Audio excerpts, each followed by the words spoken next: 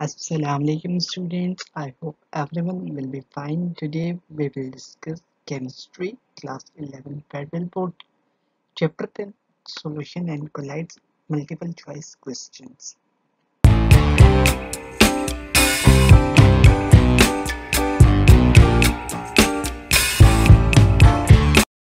Now question number 1 है जी 18 gram of glucose is dissolved in 180 gram of water. The relative lowering of vapor pressure is हमारे पास mass of glucose है 18 ग्राम और mass of water है 180 ग्राम।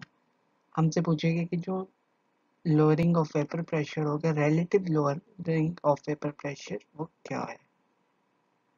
Option A है 1, B है 1.8, सी है 0.01, D है 0.001। Correct option हमारा ऑप्शन सी 0.01। रीजन क्या है जी? To calculate the relative lowering of vapour pressure we need to use Rawls law. जब हमने लोअरिंग ऑफ वेपर प्रेशर जो कि relative lowering of vapour pressure है उसको कैलकुलेट करना है तो हमने राउल्स लॉ को यूज करना है। Relative lowering of vapour pressure is equivalent two moles of solute divided by moles of solvent. अब जो relative lowering of vapour pressure का राउल्स लॉ की मदद से जो फॉर्मूला है वो क्या है? Moles of solute divided by moles of solvent. अब मोल्स के लिए हम फॉर्मूला यूज करेंगे mess divided by molar mass. तो सबसे पहले हम देखते हैं जी के number of moles of solute यानी कि ग्लूकोज के नंबर ऑफ मोल्स क्या होंगे। तो मोलर मैस ग्लूकोज का होता है 180 ग्राम पर मोल। तो मोल्स ऑफ ग्लूकोज हो जाएंगे जी mess divided by molar mass 18 gram divided by 180.16 या 180 ग्राम। तो now molar mass of water होता है 18 ग्राम पर मोल और जो मोल्स ऑफ वाटर आएंगे वो क्या है कि जी mess divided by molar mass 180 ग्राम हमारे पास वाटर है डिवाइडेड बाय 18 करेंगे तो हमारे पास 10 मोल्स आएंगे वाटर के। Now we calculate the relative lowering of vapor pressure. Moles of solute divided by moles of solvent करेंगे तो हमारे पास जो वेपर प्रेशर का आंसर आएगा वो आएगा 0.01। Now question number 2 है जी 100 ग्राम of a 10% weight by weight NaOH contains 10 gram of NaOH in। अगर हमारे पास 100 ग्राम NaOH है 10% वेट बाय वेट तो उसके अंदर 10 ग्राम ऑफ NaOH कितने वेट बाय वेट में प्रेजेंट होगा। 100 gram of water 110 gram of water 10 gram of water 100 gram solution. Now correct option हमारा option D 100 gram of solution. Reason क्या है जी 100 gram of 10% weight by weight NaOH solution contains 10 gram of NaOH in 100 gram of solution। जो 10% weight by weight NaOH solution है 100 ग्राम को उसके अंदर मतलब ये है कि 10 ग्राम of NaOH present है for 100 gram of solution। Out of the 100 gram of solution, 10 gram is NaOH and the remaining 90 gram is water। अब 10 ग्राम NaOH है तो 100 माइनस 10 करेंगे तो जो रिमेनिंग होगा उतनी परसेंटेज हमारे पास वाटर की होगी।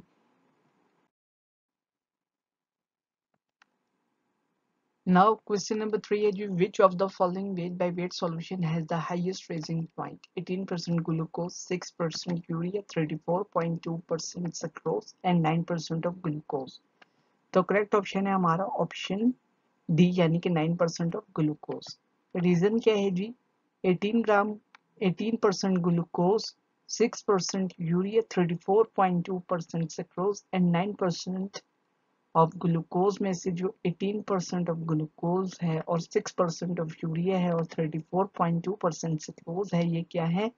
ये तीनों के तीनों 1 मोलल सॉल्यूशन है जबकि 9% ऑफ ग्लूकोज जो है वो क्या है 0.5 मोलल सॉल्यूशन है जिसकी वजह से जैसे जैसे हमारे पास मोलैलिटी कम होती है तो हमारा जो है वो फ्रीजिंग पॉइंट बढ़ता जाता है और बॉइलिंग पॉइंट कम होता जाता है। तो अब ये जो है इन सब के तो 1 मोलल सॉल्यूशन है तो इनके जो फ्रीजिंग पॉइंट है वो कम होंगे जबकि बॉइलिंग पॉइंट हाई होंगे।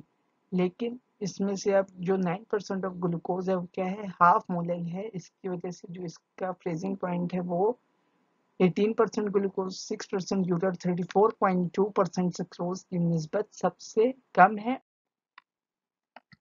नाउ क्वेश्चन नंबर 4 है जी, all solution containing 1 molar of non-volatile solute will have same vapor pressure, same boiling point, same freezing point, और डी है जी ऑल आर करेक्ट। तो जब 1 मोल है नॉन वोलेटाइल सॉल्यूट्स का तो उस सॉल्यूशन का जो है वो freezing point, boiling point, vapour pressure ये क्या होंगे, सब सेम होंगे। तो करेक्ट ऑप्शन हो गया हमारा ऑप्शन डी। रीजन क्या है जी, solution containing 1 mole of non-volatile solutes will have the same vapor pressure, boiling point and freezing point.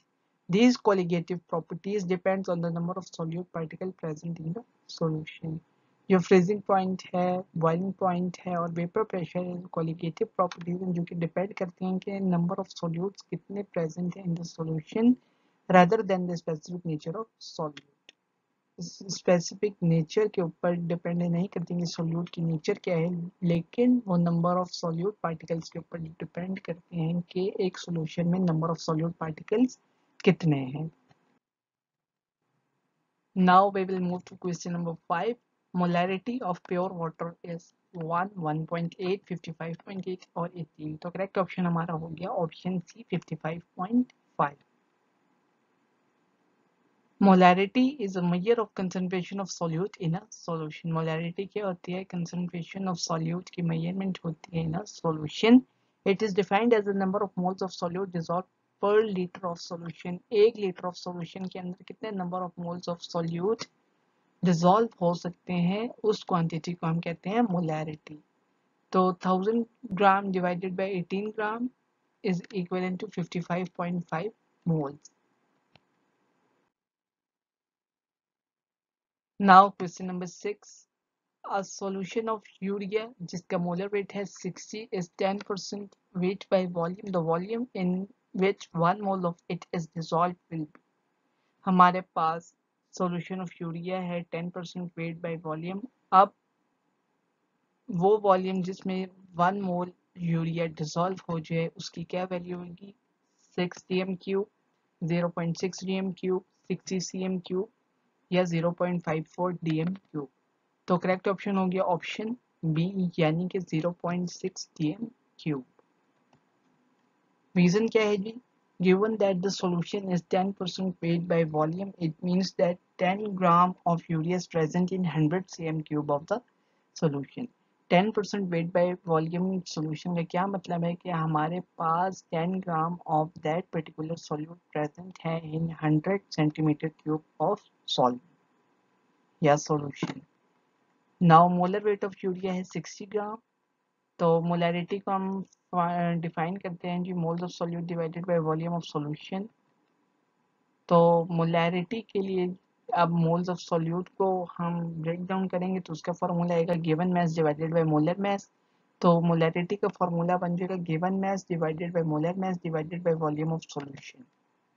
Now 1 mole 60 gram of urea is present in solution. तो 100 divided by 10 into 60, तो volume हमारे पास आ जाएगा जी 0.6 dm cube या 600 centimetre square या centimetre cube.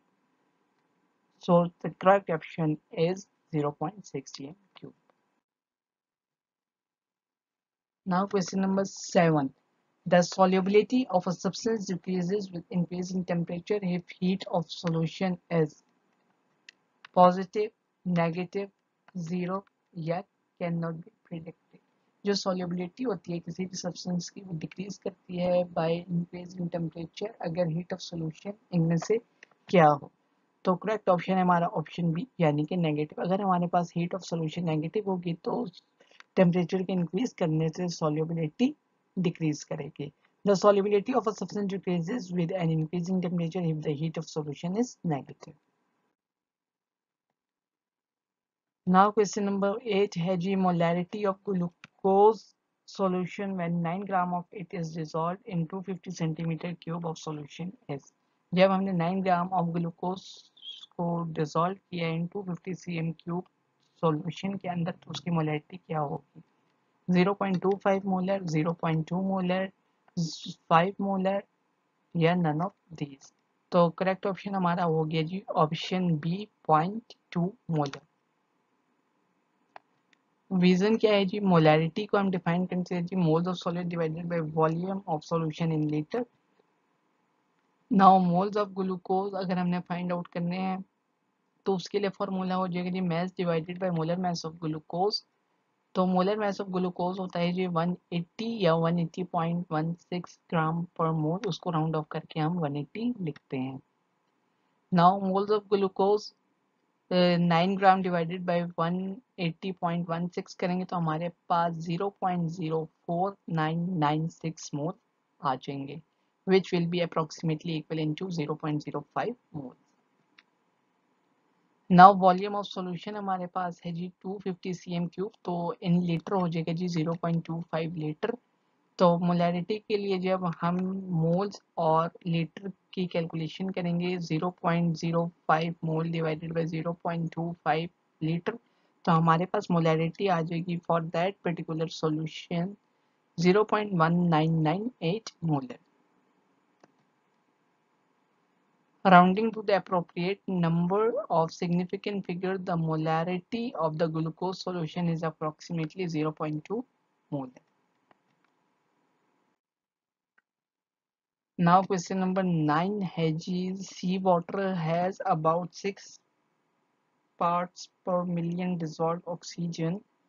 What mass of dissolved oxygen is present in 1 kg of sea water?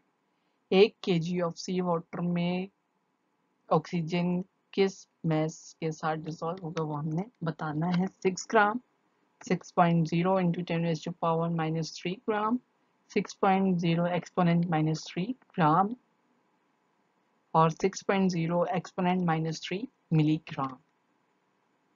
Now the correct option is option C, यानी कि 6 into 10⁻³ ग्राम। Reason क्या है जी, parts पर मिलियन अगर हमने फाइंड आउट करना है तो mass of oxygen divided by mass of solution into 10⁻⁶।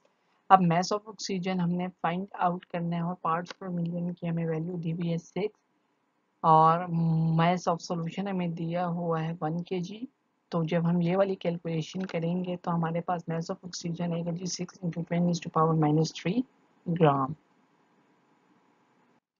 Now question number 10, which of the following is volatile? Glucose, urea, sucrose, and option D is water. So the correct option is option D, यानी कि water. At room temperature, glucose, urea, and sucrose are solid while water is a liquid. Room temperature में हमारे पास glucose, urea और sucrose क्या होते हैं? Solids होते हैं, जबकि water जो है liquid होता है। Now question number 11, which of the following is not a true of a collides? मतलब जो हमारे पास गिवन प्रॉपर्टीज हैं उसमें से कौन सी कोलाइड्स के बारे में ट्रू नहीं है? It is heterogeneous, scatter light, can pass through ultra filter paper और it's particle can not be seen under ordinary microscope. अब जो इसमें से हमारे पास करेक्ट ऑप्शन है वह ऑप्शन सी, यानी कि जो कोलाइड्स के पार्टिकल्स होते हैं वो अल्ट्रा फिल्टर पेपर से पास नहीं कर सकते। ये जो स्टेटमेंट है ये गलत है। Can pass through ultra filter paper. Reason क्या है जी, it's particle can pass through ordinary filter paper but can not pass through ultra filter paper. जो कोलाइड्स के पार्टिकल्स या मॉलिक्यूल्स होते हैं वो ऑर्डिनरी फिल्टर पेपर से तो पास किए जा सकते हैं लेकिन अल्ट्रा फिल्टर पेपर से पास नहीं किए जा सकते। नाउ क्वेश्चन नंबर 12 है जी, aerosol are collides which contain a solid dispersed in liquid, a solid dispersed in gas, a liquid dispersed in gas, a liquid in another liquid। जो aerosol होते हैं वो किस किस्म के कोलाइड्स होते हैं वो हमने बताना है। तो करेक्ट ऑप्शन हमारे पास ऑप्शन 1 है जी ए, 2 है ए एंड बी, 3 है बी एंड सी, 4 है सी एंड डी। तो करेक्ट ऑप्शन हमारा ऑप्शन सी, यानी कि option 3। Now that's all about for today's lecture, MCQs of chapter number 10, solution and colloids. Please like my video and share my videos to other friends and press the bell icon for the subscription in order to get the notification for all the videos which will be uploaded in future. Inshallah, in our next video, we will move to exercise of chapter number 10, solution and collides. Till that time, take care. Allah Hafiz.